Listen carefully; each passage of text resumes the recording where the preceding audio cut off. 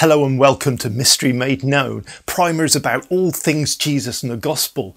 And in this video, we're considering into whose hands have we placed the welfare, the well-being and destiny of our souls, and what does following Jesus have to do with all this?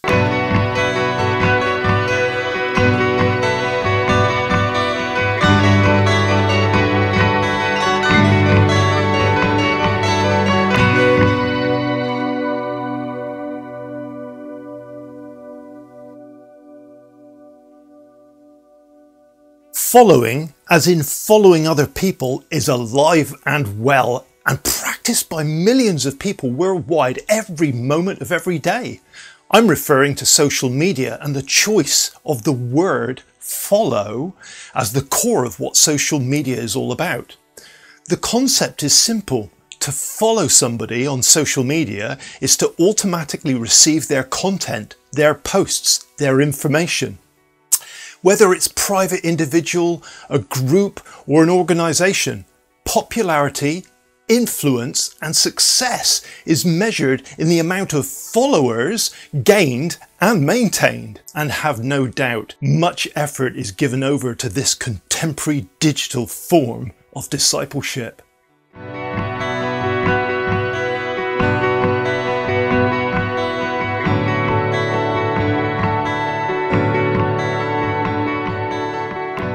So then, following. So key is this concept of following to the philosophy, the ideology, dare I say the religion of social media platforms. So key is the concept of following that extensive statistical analysis is provided by the social media platforms to those who want to be followed in order for them to refine and perfect their influence upon those that they want to follow them.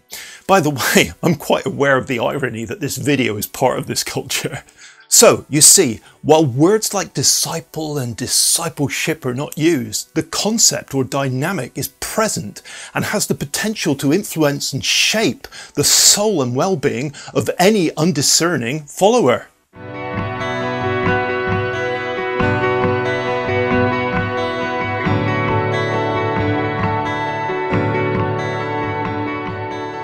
If we turn to the Bible, we find the idea of following at the heart of what is written. In the Old Testament, it usually surfaces in the form of either following God's ways or some opposing way. Psalm 81 is a good example. Here we have, in summary form, much of what the Old Testament is all about. God's love and grace being rejected by his people and the consequences that this brings to them. Verses 11 to 13 read like this. But my people would not listen to me. Israel would not submit to me. So I gave them over to their stubborn hearts to follow their own devices. If my people would only listen to me, if Israel would only follow my ways. It then goes on to give assurance for victory over enemies and blessing for life if God's ways are followed. So, wherever you look in the Old Testament, it's not long before the concept of following and walking a certain path emerges. Whether it's the story of individuals, families, tribes or whole nations, both origins and destinies are defined through the language of which path to follow, God's or the world's.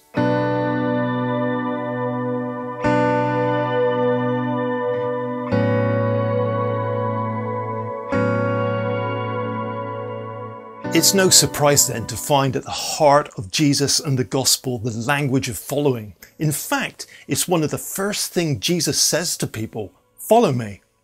Because of this, early Christians were referred to as simply followers of the way. After all, Jesus declares, I am the way, the truth and the life. Whether it's fishermen by the Lake of Galilee called to leave their nets and follow him, or the hated tax collector in his booth, from the very beginning, Jesus makes it clear that the gospel of the kingdom of God is all about following him.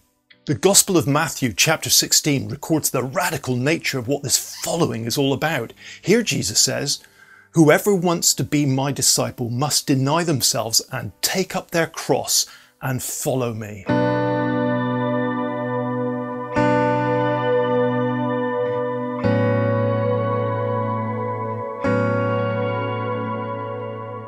closer look at what Jesus has to say here in Matthew 16 reveals the depth and magnitude of what he offers.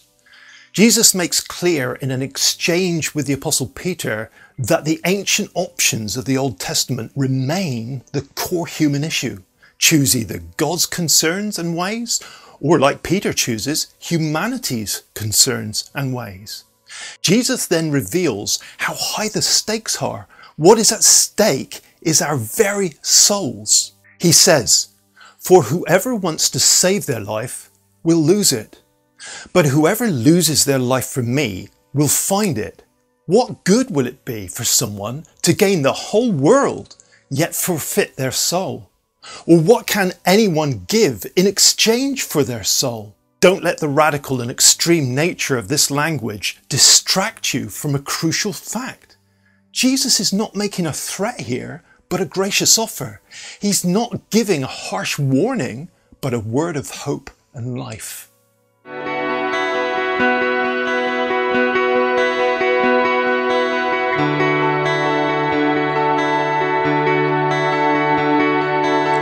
So what does Jesus offer? Well, a brief survey of what he teaches reveals this. He offers true freedom, eternal life in all of its fullness, a peace that the world can't provide, complete joy, truth, and most of all, his love. And that's just from one gospel, the Gospel of John. But in order to take hold of and receive these blessings, a person first needs to put down all the things that hinder following Jesus, all the things that burden our souls.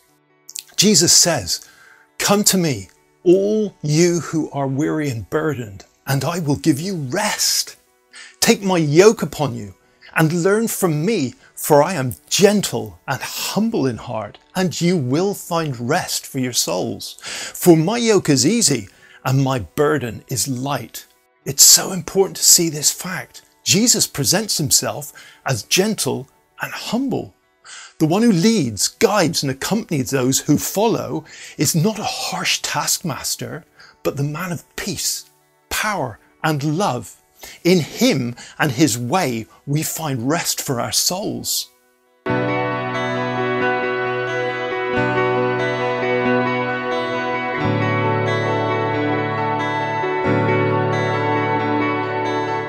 Here finally we come to the real challenge. There is no halfway house here. Following Jesus is no part-time activity. It's not something a person could add on to their existing life like an accessory, a hobby or a pastime. Jesus cannot be domesticated and incorporated into our lives. We cannot follow Jesus on our terms. This would be more like the casual, shallow following of the world of social media. No real commitment and quick to hit the unfollow button when things don't go right. Following Jesus means, so to speak, taking control of our souls out of the harsh, merciless influence of the world and placing our souls into the safe, healing hands of Jesus. To follow Jesus means to let go of, to lay down the burden, the baggage that following the world's ways has put onto us. This is the purpose of taking up our own crosses, dealing with the greatest and most vicious and brutal enemy of our souls, our own self-centeredness, our own ego. For Jesus says this, "For whoever wants to save their lives will lose it, but whoever loses their life for me will find it." What good will it be for somebody to gain the whole world, yet forfeit their soul?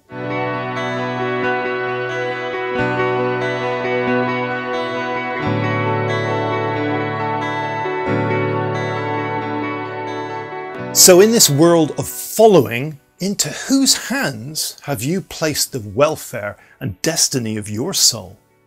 Who do you follow and where are they taking you? Who or what is shaping your soul, your identity, your destiny, the events and circumstances of your life, or the death and resurrection of Jesus?